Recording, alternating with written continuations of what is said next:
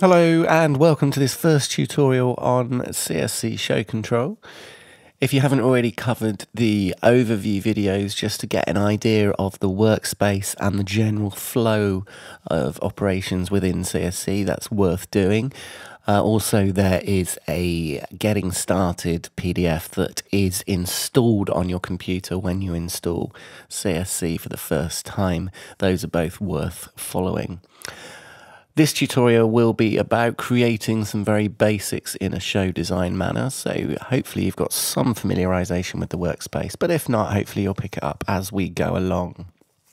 So when we open CSC, this is the first thing that we see in front of us. This is the basic blank workspace that is built into CSC. In front of us we have, as already described in the overview videos, we can see the cue list, the notepad window, the WavPlayer, the file overview and the mixer. The WavPlayer is effectively a front end to the 64 built-in playback engines to CSC. They can be controlled here by changing the player number, or here just by simply selecting in the WAV file window. You can see the player number is changing and we can scroll through all 64. In order to play back an audio event within CSC, the idea is to add an audio media file into one of the players and tell them to play. If you want to then fade that audio event, the idea is to then tell that player simply to fade out. So we'll be looking at a few of those examples as we go along. Using as a base reference for this, we'll assume that we're going to build a very basic play scenario. Certainly in the UK, these kind of play designs are usually controlled by a stage manager. We don't have a dedicated sound team working on them. So everything that goes into these play designs needs to be on a button push. Everything from starts, the fades, even controlling the mixing desk to ensure that it's in the correct state. So we'll have a quick look at how CSC can help us get all of that in place. Okay, so the first thing we're going to look at is actually adding an audio event. So we want to play a file back, maybe some music, a sound effect. Let's have a look at how we will go about adding that into the program. So with our blank workspace ahead, the first thing we need to do is add a queue to actually store the data to. A few different ways we can add a queue. We can either click on the button here, which says Add New Queue. We could right click in the queue list. We've got an add queue option there, or as described here, Control A is the keyboard shortcut. So if I just do that now, you'll see that brings up the add edit queue window. And we're just going to create some pre-show music for now. So we'll name this pre-show music and hit enter. So we can now see we've got our first queue. So anything we now add or do in the workspace, with this queue highlighted, it will store it into that queue. So to add some audio, we need to navigate over here to the WavPlayer, and we need to actually add that piece of audio to the WavPlayer for this queue. So understanding the concept of the WavPlayer system in CSC is probably the hardest thing to get your head around, but once you've understood it, it makes a bit more sense, and it actually makes editing and manipulating the show, once programmed, a bit easier. So we'll see that as we go along. So you have the 64 different WavPlayers, which are all visible here. And as we've said, by clicking on any of these, it will reveal that player in the front end window here. So if I wanted to use player number 1 to play a file, I can select on player number 1. If I hit the load wave file button, it takes me into a Windows Explorer window, of which here I can now pick the piece of audio that I want to use. So for now, I'm going to use pre-show. Okay. So I've now been presented with a dialog saying that this is of a non-WAV file format. Do I want to convert and import these file types? So the reason for this is that CSC is able to play a lot of different file formats, from MP4, MP3, WAV file, etc.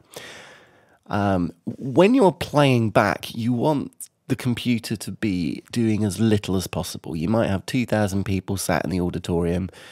you don't want anything to go wrong during the show. So the way we do that is we keep the playback side as light as possible, and we use all the processing beforehand. And when you use something like an MP3, this is an encoded audio file, whereas a WAV file is a stream of ones and zeros that are all ready to be streamed into the sound card. So effectively, by playing back MP3s, we're having to decode them on the fly in order to get them to a stream of ones and zeros. It's almost like saying you're doing a speech and you're an English speaker, but for some reason you've written your speech, you've stood up at the front of this wedding to do your best man speech, but you've written it in French. And you're having to translate from French to English on the fly and then speak it in English. It wouldn't really make sense. You might as well just write it in English in the first place. So this is the same sort of idea here. We're saying that the MP3 is an encoded file, and CSC is saying, look, we can play it, but would you like me to convert it to a WAV file as you're loading it in?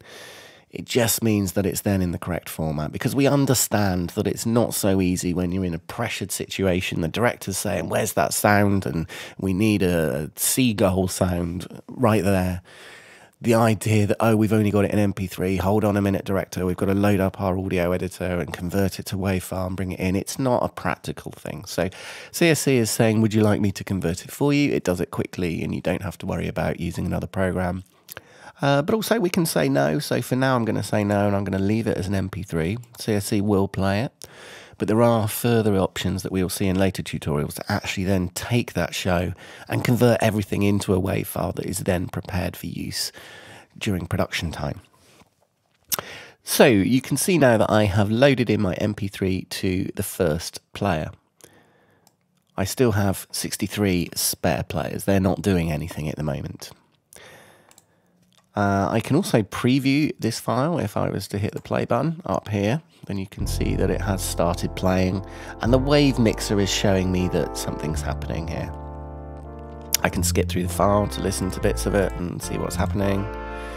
Or I can also skip through the player using the file overview window that you can see happening here. If I was to select any other player, so player 4, you see that there's nothing showing in here because I'm now listening to player 4. Player 1 continues to play, and I can stop from here. So I can preview what I'm doing without having to actually run the cues. And you'll see that there's a volume control we've got here, so when we're playing, if we go in, we can actually quickly adjust the volume that we want for this particular cue. The mixer down here is also now running. These faders will work in real time. Because I have this link button selected, does mean I can actually move the fader, and it is linked back to the player and the cue list. So any changes I make here, firstly you'll see that it changes in the saved state of the cue list, and you'll see that it's also changing the WavPlayer level here. If I was to unlink this, I can now move the faders to different positions, but it doesn't write it back into the cue list. And this is really useful if you're actually in a production and you need to mix something live, something has changed, or one of the sound effects for some reason tonight is too loud, or you just need to quickly get in and make changes, but you don't want to upset the cue list. You can just grab what's currently happening and change things. And this is why it's called a live mixer, because it does have a all effect in real time.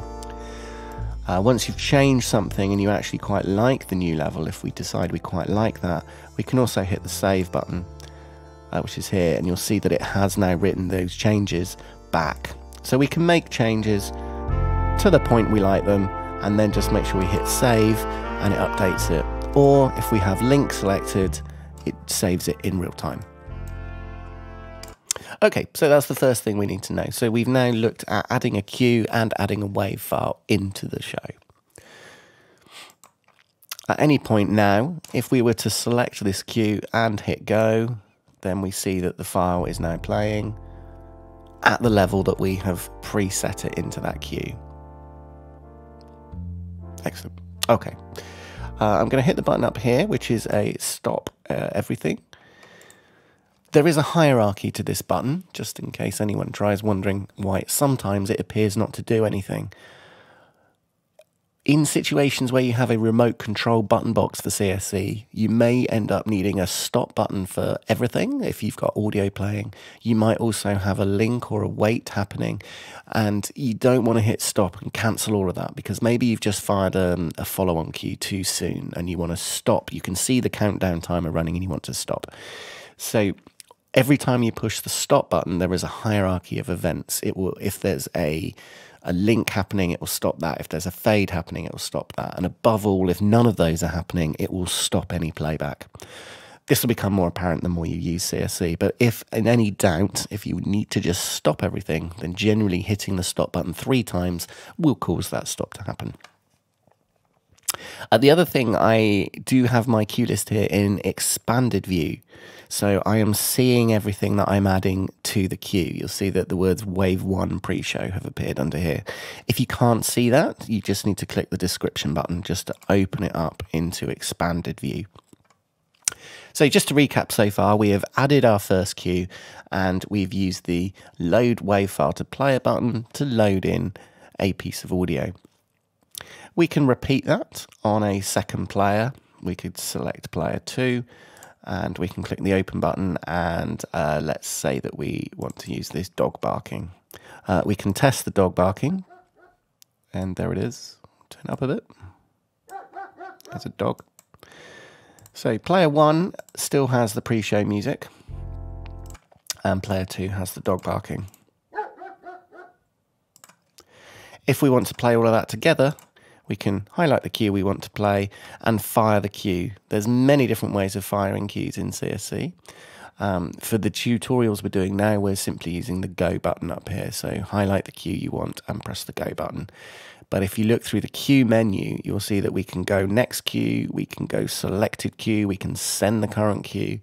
We can also use spacebar to fire the next cue. It's worth familiarizing yourself with the different manners of which to fire a cue. They all have different purposes for different use cases. Maybe for a stage manager, they want to simply click and fire. But when you're in the design stage, you might actually want the highlighted cue to be the one that's currently playing. Whereas later down the line, you might want the highlighted cue to be the one that you're about to play. So if we now fire this cue, we'll see that we've got the dog barking and the pre-show both running together. And we can see the mixer is displaying both of those results. Just while we're on this matter, the second actually way of adding files is in this manner. If I wanted to add this, what have we got? This door knock sound onto a player, I have another couple of options. I can either use the open file button here, as we have been doing, or I can actually drag it straight onto a player, and you'll see that we have the file there. Or the other option is actually to drag it onto the cue list, so the doorbell buzzer. If I drag that onto that cue, you'll see that it just adds it onto the 4th player. If I was to take that same doorbell and just drag it into a new cue, and as you'll see the line is now at the bottom here, then it actually automatically creates a cue and adds the file to the player for us. So that's our first tutorial, is simply adding cues and adding files to those cues. We've seen a little bit about setting levels. So in our second tutorial, we will carry on and start manipulating these files.